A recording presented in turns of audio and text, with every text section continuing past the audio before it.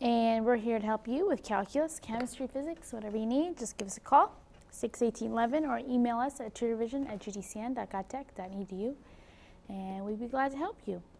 So let's get started, shall we?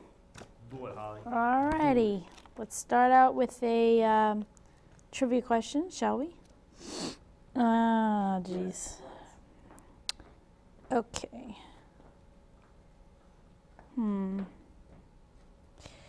Let's see.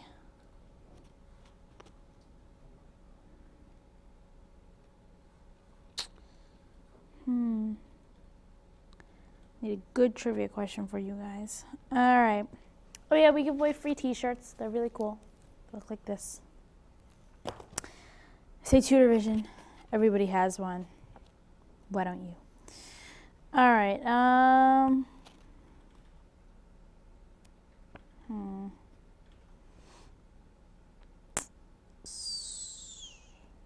I've totally asked like all these questions. I need a new book. Let me tell you. Officially exhausted the book? I have. There's like black fingerprints all over it from the whiteboard markers. It's kind of gross. All right. All right, come on guys, humor me and call in. Okay. Here we go. Where's the, I need a good marker. Here we go.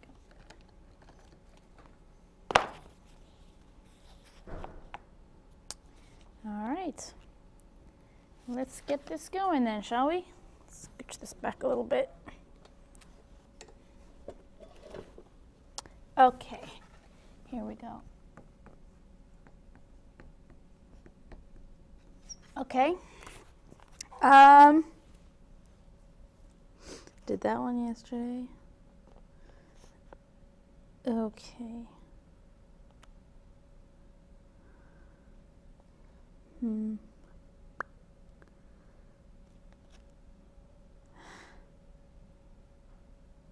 I really need a new book. Okay. Okay, here we go.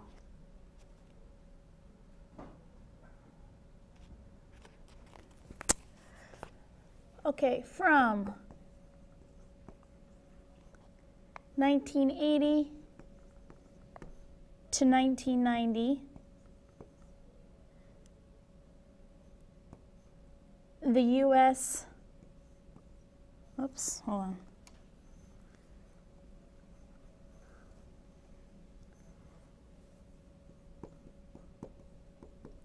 The U.S.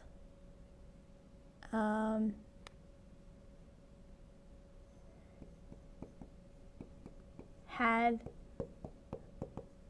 the highest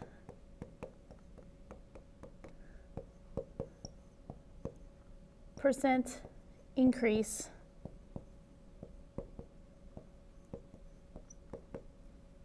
in which group?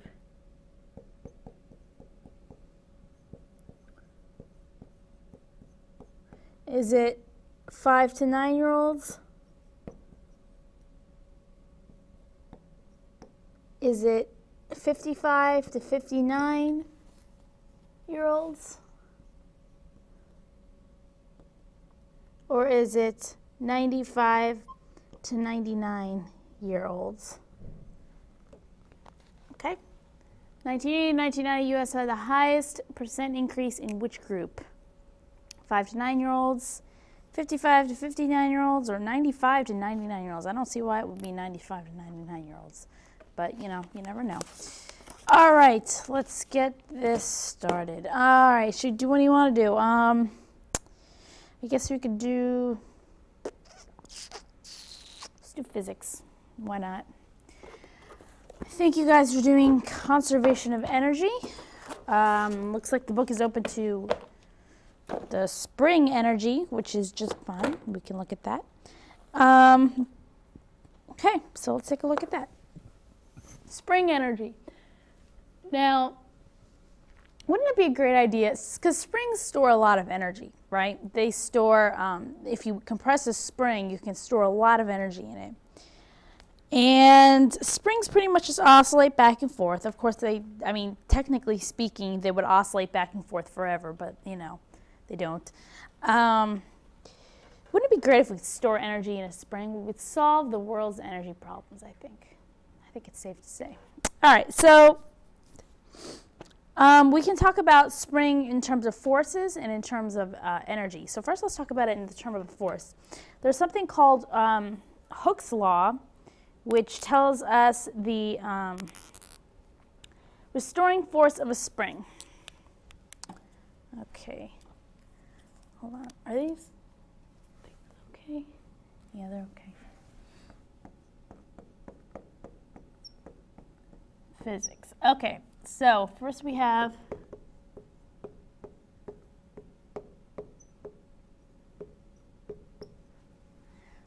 this spring, and let's say it's at equilibrium, and we're holding it. We have this mass M, and it's at equilibrium. Or the spring is not stretched, let's just say. And then we let the mass go, and the spring falls a distance L. What is this distance L? Well, we can determine we know the force of the mass acting on the spring. We know that. Now, if this was just a rope, and we were to draw a free body diagram on this, it would look like this. We'd have mg, and we would have the tension of the rope. But it's not a rope. It's a spring. So we're going to have this. We're going to have mg, and we're going to have F sub s, which is going to be negative k delta x. I think this k is a spring constant.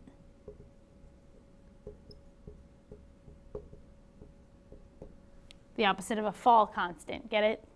Because the mass falls. It's funny, right? Fall is in a season, like summer, fall, spring, I don't know. Okay, so, okay.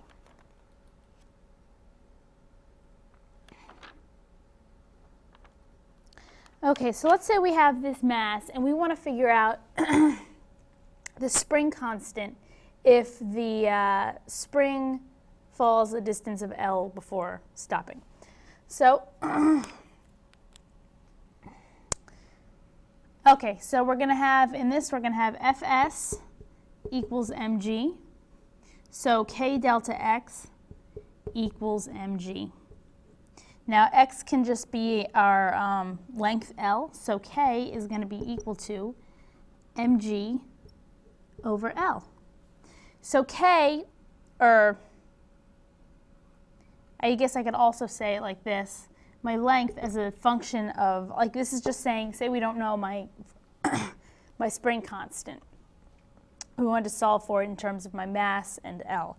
We could, if we do know the spring constant, we could just say L is equal to mg over k. So obviously a heavier mass is going to make the spring stretch out more.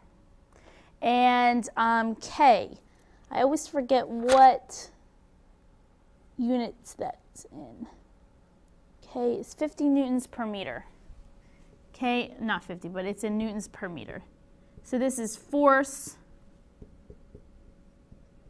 per distance.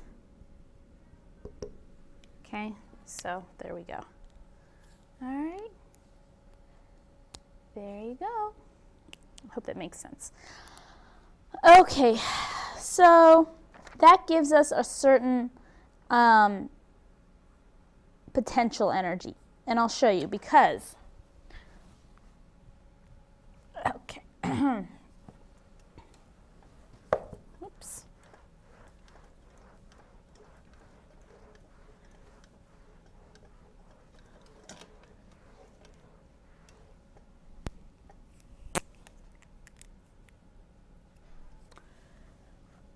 Okay, spring potential energy.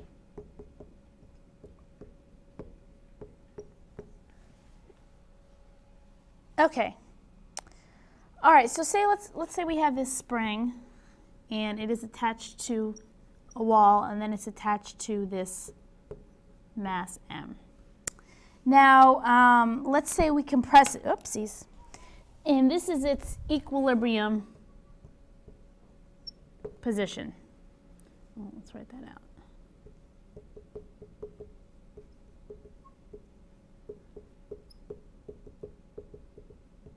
Okay.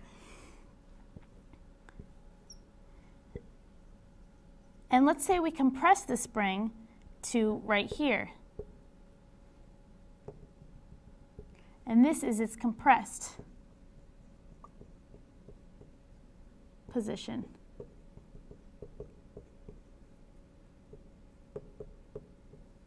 Okay? Now, what kind of energy do we get from that? Because I know that if we let it go, it's going to push the block a certain distance.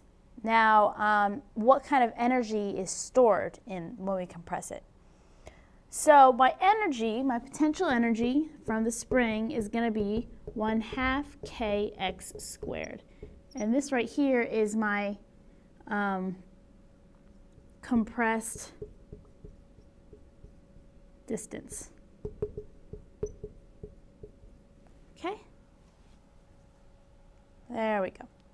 And so there you go. There's a pretty cool problem. And then, as you can see, this can be transferred to our velocity.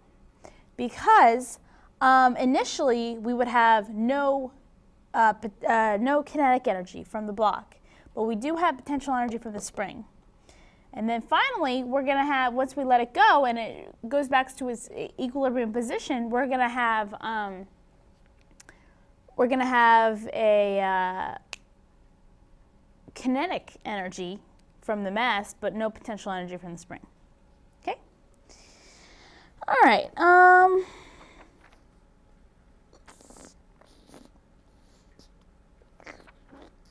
Let's do a problem, shall we? Okay. Okay. Where's my other? We had like 5 erasers the other day. I don't know where they all went. I don't like these as much. Okay. Here, let me zoom out. Okay, guys, what do you think? From 1980 to 1990, the U.S. had the highest percent increase in which group? 5 to 9-year-olds, 55 to 59-year-olds, or 95 to 99? Well, let's see. I'm going to have to guess 5 to 9-year-olds because that's about where we are, me and you. We were born from around 1980 to 1990. And we are what they like to call the echo effect. Now, if you remember, back in like mid-1940s, during the end of World War II, the population curve, so we have something like this. Okay. The population curve looked something like this.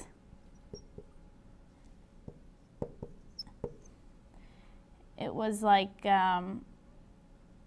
this, and then all of a sudden there was a big dip in the male population at a certain age. And then it went back up and it was like this. Okay? So this is like the, this is 1940 something. And that's because, you know, so many men were at war, yada, yada, yada. Okay, now, once they got back from war, there was something called the baby boom. And I'm sure a lot of your parents, and my mom was, there was a huge baby boom. As soon as all of the men got back from war, all the women were like, okay, let's make babies. Because they were gone for so long. That's what my grandmother did. So our parents were born, and there was this huge, like here is the baby boomers. So this is around 1940 1940 to 1950, something like that.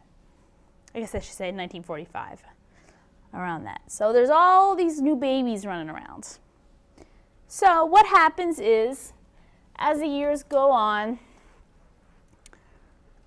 they become hippies, you know. So in 1970 or so, there's something like this. There's a big lump around the 20-year-olds. And then what happens is these baby boomers, there's so many of them, what happens is there's this big lump around the 20 to 30-year-olds. Okay? Now what's going to happen is they're going to have babies, because that's about the age that all those baby boomers have babies. So this is the echo. This is our generation. Okay? Does that make sense? So here's our parents. Here's us. So my mom was born in like 1950. So she was kind of a baby boomer. So she had me. She's like 30-something. And that's where we are today. Let me make sure that's right. That's just my guess, though. Okay. 10, 17. Okay.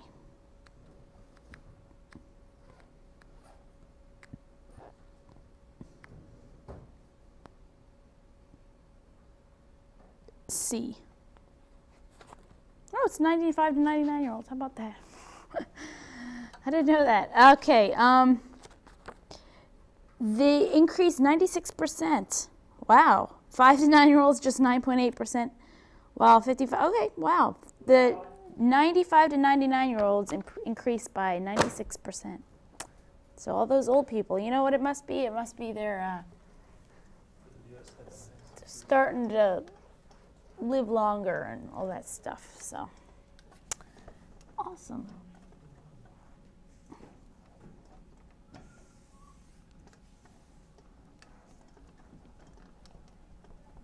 Okay. Let's put another trivia question up there. For those of you just joining me, I'm Holly. Oops. Ew. Okay. Let's find another one, fellas. Guys and gals. Okay.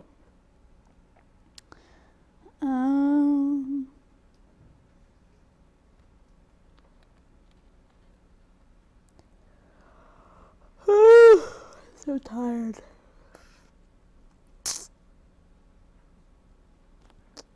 No. Can never pick a good one because you guys have done all these for you.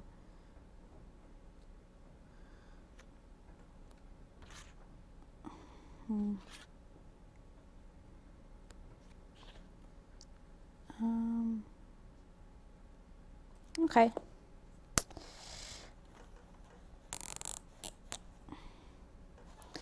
All right.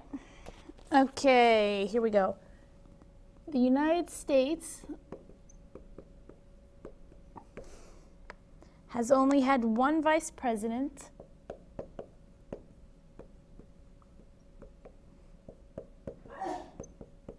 One vice president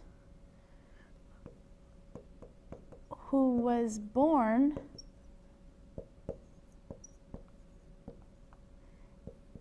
in California.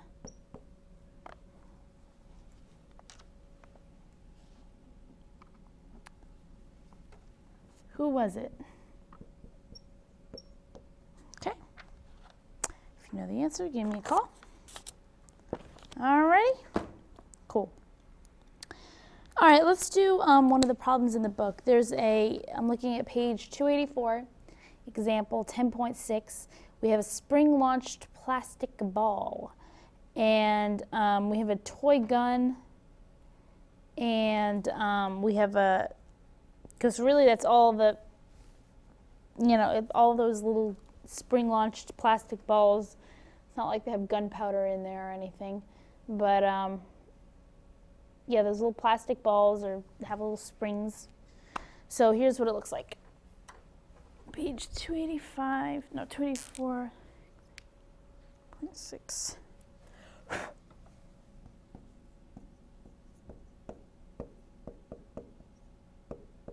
So we have this little gun. I apologize for my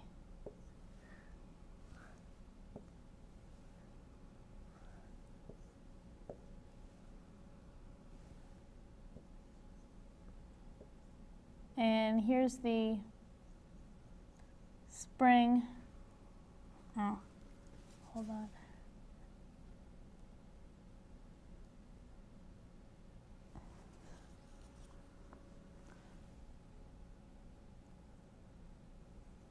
Here's the spring and there's the ball. And then what happens is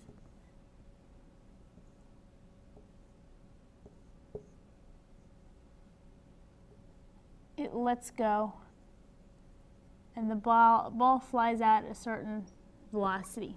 And they want to know what is the ball's speed as it leaves the barrel. So it's compressed 10 centimeters.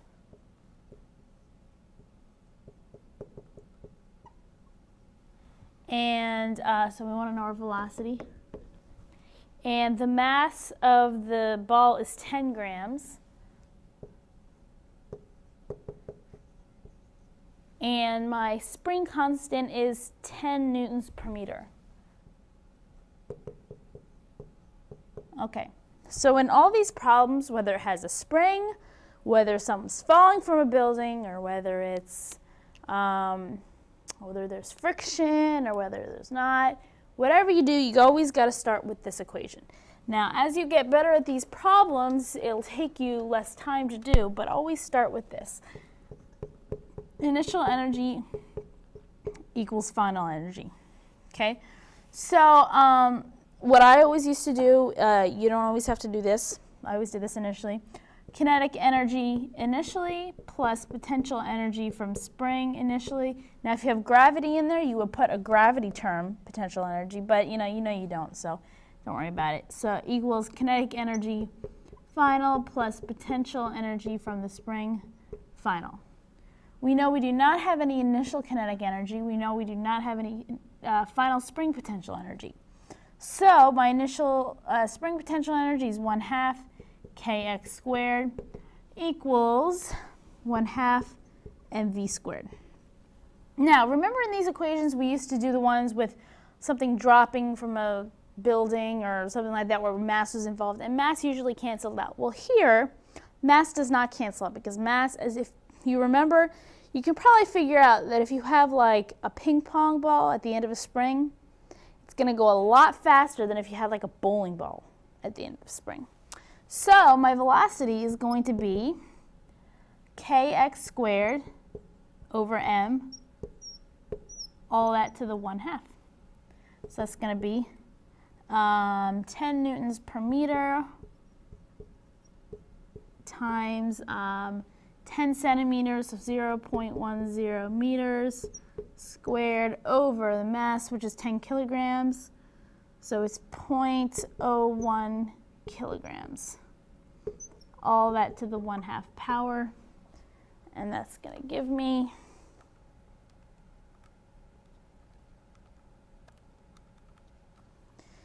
100, whoops. Just one? No, 10.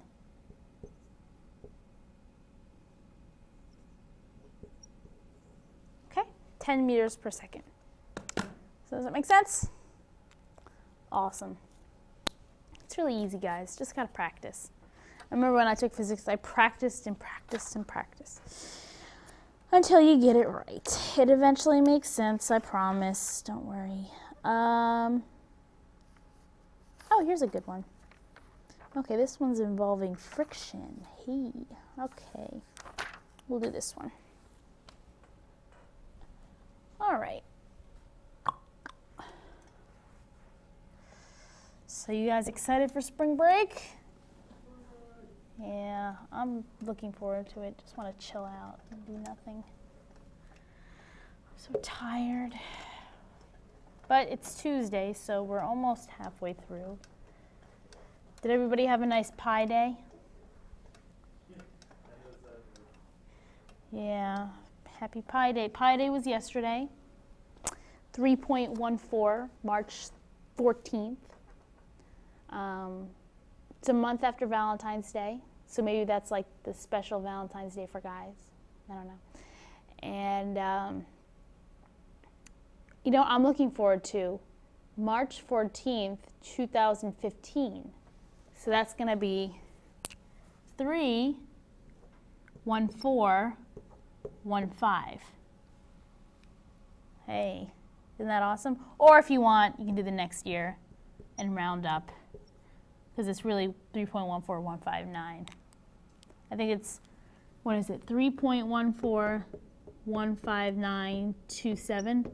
So, do you I'm wondering if on March 14th, 1592, did they have some big party or something? Because I definitely would have.